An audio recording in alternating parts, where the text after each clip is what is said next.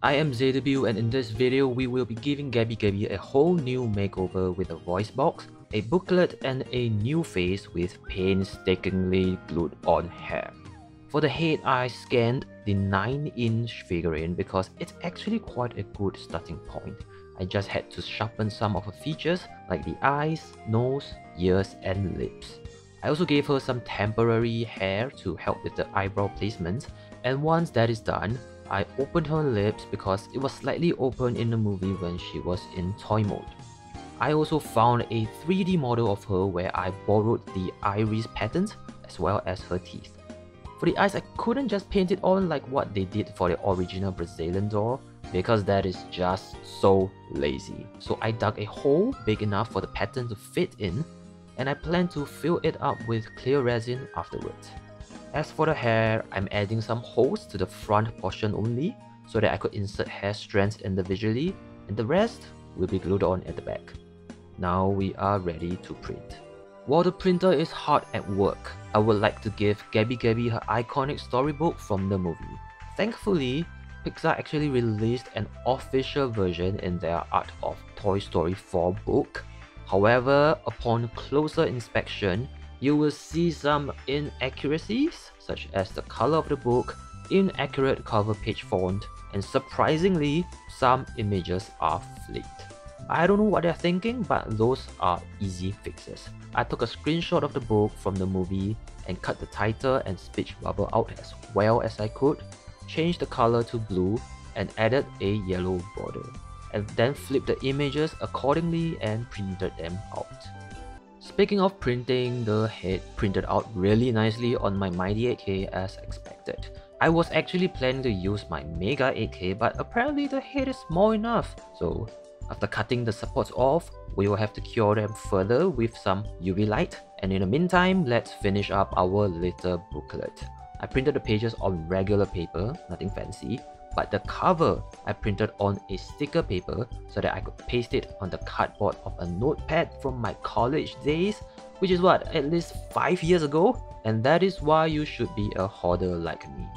The sequence of the pages are printed out a little weird because it's a booklet, so you will need to print the first page and the 10th page together, second and the 9th, so on and so forth. Cut the edges off, staple them up, and we can paste the cover page on the cardboard. As you can see, I also printed a blank page for the insides of the cover. Then I'm covering the edges with some scraps of the cover to form a blue border. Then finally stapling them all together.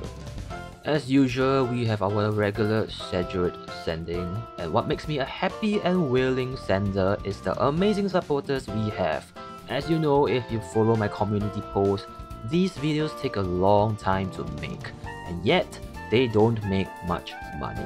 So if you really want to see me make more videos, please support the channel on Patreon or directly on YouTube as a member. Thank you.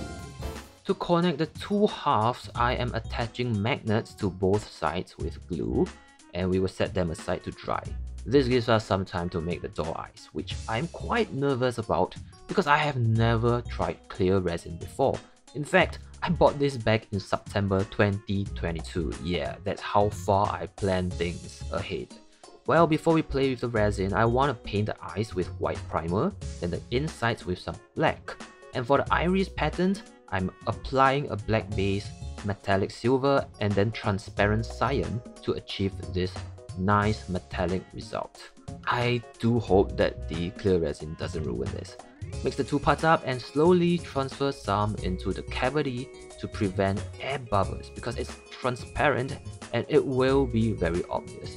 After around 6 hours or so, it's already partially cured but still sticky. As you can see, it's currently really flat and the eyes should be round. So by adding a little more resin on top, it will form a dome, which is the final step to completing the UV resin eyes. The magnets on the head are working well. Let's paint it beige to match the body. I'm gonna paint the lips and teeth and start gluing some hair on the back half of the head. Basically just cutting strips of hair and gluing them according to the curves. Slowly filling in the gaps, starting from the center, then working our way inwards. and the second half is done. Now the first half is going to be a challenge because I don't really know how to attach the hair. My first instinct is to wet the ends of the hair, then slot them into the holes, but that is just a horrible idea. So after scratching my head and pulling off some of my own hair in the process, I decided to glue the root of the hair, cut it off so that it has a nice tiny sharp end to insert into the hole. Good morning guys. This is the following day and that is all I could manage physically and mentally. There's still a lot of hair to go through, but I would like to start the day off by painting up the rest of the face, like the eyebrows, and then the little freckles, which is supposed to be black and not brown. I really don't understand why they couldn't get it right, because Gabby Gabby literally did a tutorial on screen in the movie for them. So thank you Gabby Gabby, I followed your steps faithfully. Continuing my procrastination from hair gluing, I distracted myself with her outfit.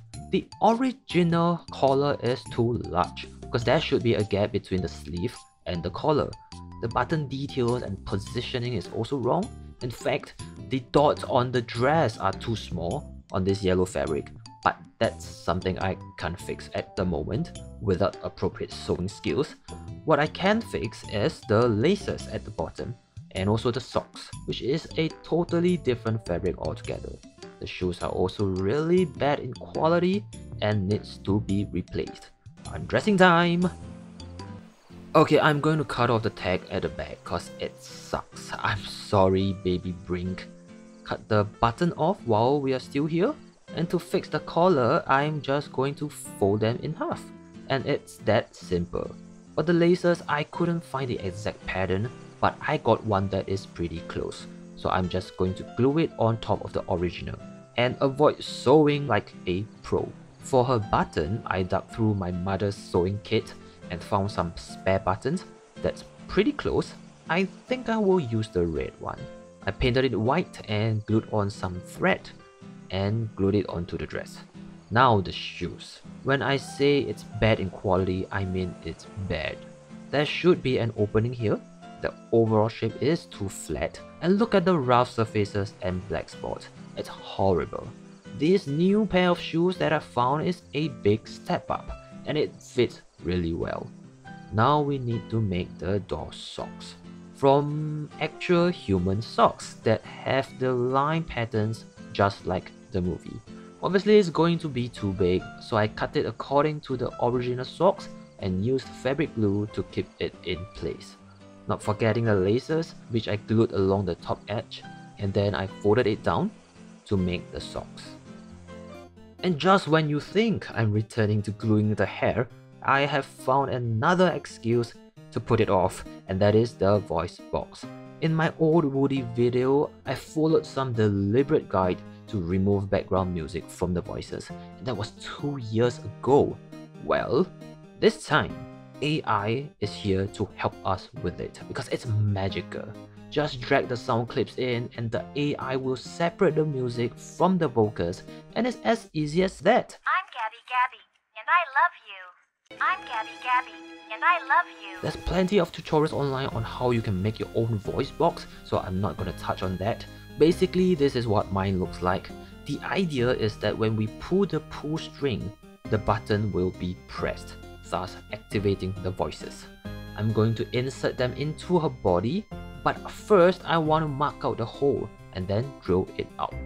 Now cut the string to remove the ring, then insert it through the hole, and this is what we have. I also decided to drill some holes at the back for the voices in her head to come out clearly. Alright, there is no more escape. By now I am an expert at inserting holes, so this is what I did. Grab around 3 strands of the hair, twist them together, then apply some glue and rub it in, then cut it off and rub the tips into a sharp little tip which can be inserted into the hole easily. Then use a tool to grab it through the hole, and once you have a couple of tips, use some fabric glue with a toothpick to glue them onto the skull, and you are ready to repeat the same steps for the rest of the 5 million holes.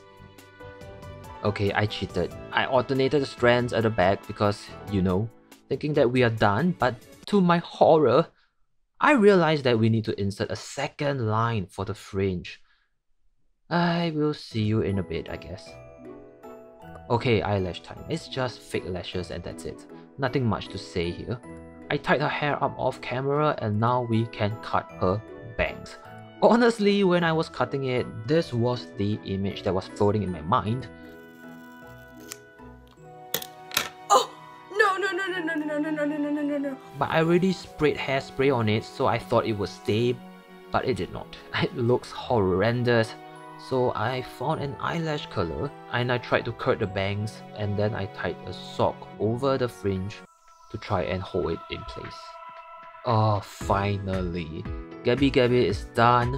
The bangs are not as perfect as I wanted them to be, which kinda suck after spending so much time on the hair itself, but the rest I think is pretty good. I am really happy with how the eyes turned out because it retained the metallic effect inside the clear resin, and the best of all, she has a working voice box without any background music.